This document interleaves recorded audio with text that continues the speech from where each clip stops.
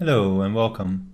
My name is Jaap Brasser. I'm a developer advocate at Rubrik, and today I'll be talking about using Rubrik Polaris to assign SLAs and to protect and recover SharePoint Online document libraries. So let's dive in it.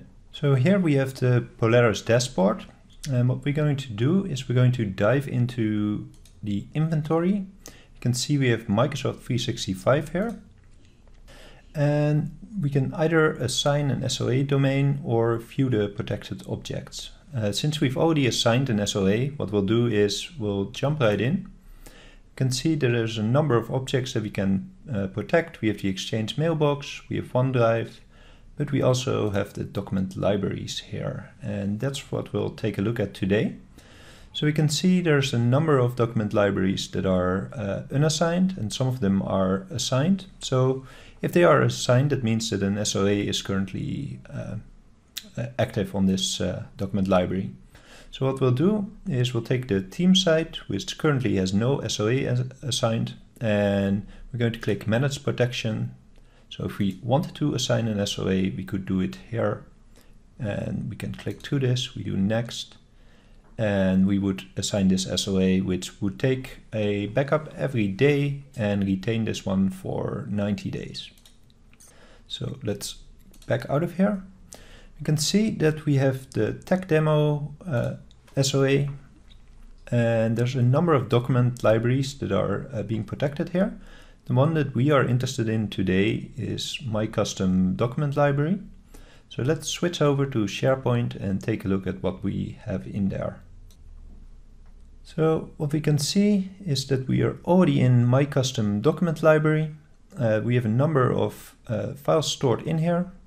The ones we are interested in particular is, for example, the vision and strategy deck.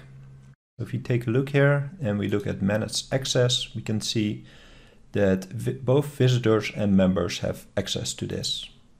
If we take a look at this Microsoft and Rubrik white paper, we can see that this item is not shared. The reason I'm pointing this out is the fact that whenever we restore objects, these permissions are also restored with them. Another thing that I've done for this document library is that I created a number of custom columns. So for example, we have custom column here in which we've included a 2021 report, and we have the quality level. So we have gold and silver for these documents.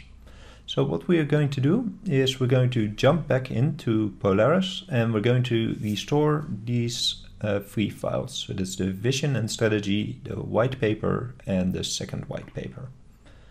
So switching back to Polaris, you can see that we have my custom document library here. We click this, we can see there's a number of restore points that we can use because the SLA backs up once a day. So we're going to take today's backup. I'm going to dive into the recovery options. And we can see our three files at the top here. So we have the two white papers and we have the vision and strategy deck. We're going to click next. So we're going to get an opportunity to either recover to the original document library, which is what we'll do, or we can recover to another document library. When we choose this option, we can either choose an existing document library, or we can do this recovery to a new document library. It depends on your choice. So diving into recover to the original document library, you can see that the following three files will be recovered. We're going to click restore. You can see that in the bottom corner we get a pop-up, and if we take a look at events, we can see here that the restore has started.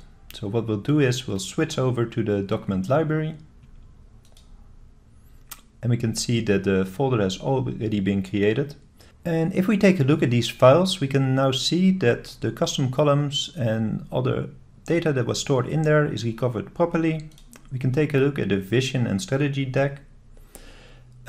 We see that this one has the access to visitors and members. And now if we take a look at this white paper, we can see that this item is not shared. So all of the properties such as permissions and custom columns, are all recovered using Rubrik Polaris. So to summarize what we covered today, we saw that we could use Rubrik Polaris to protect SharePoint Online. We went over how SOAs can be assigned either to specific document libraries or to the entire collection of libraries. We talked about what could be recovered, and we actually went through the process of recovering files in a document library. Have a nice day.